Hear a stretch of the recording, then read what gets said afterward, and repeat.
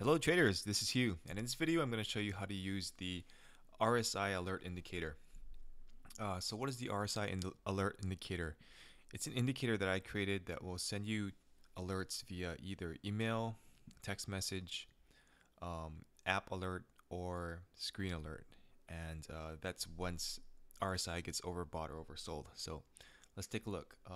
So to add the indicator, just go to custom and then scroll down to TH simple alerts, and you'll get the information screen. So as you can see, you can use inputs like the RSI value.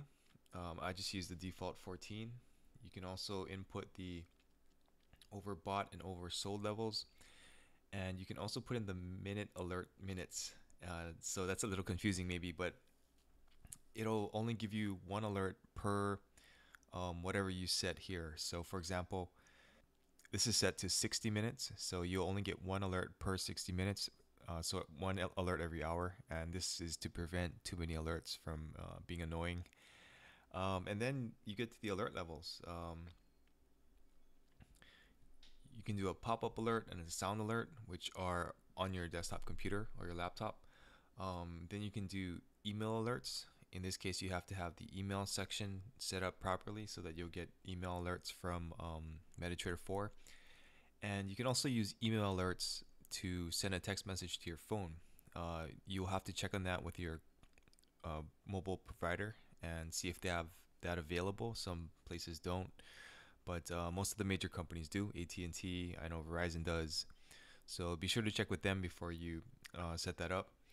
And then push notification if you want to get notified via the MetaTrader 5 app. That's really easy to set up. You just put in your number of your identifier number from your app into the desktop version, and you can look up how to do that on my channel, but won't get into that. And then you just click OK. Well, if you want to change the colors, you can change the colors, and the levels are going to be set here in inputs, so you don't have to set the levels manually, these overbought and oversold levels, and you just click OK, and that's it, and you have it working. So if I drop down to a smaller time frame, there you go. As you can see, it crossed here and it sent a message and it made a sound. So that's how you set it up, and I hope it helps. Thanks for watching.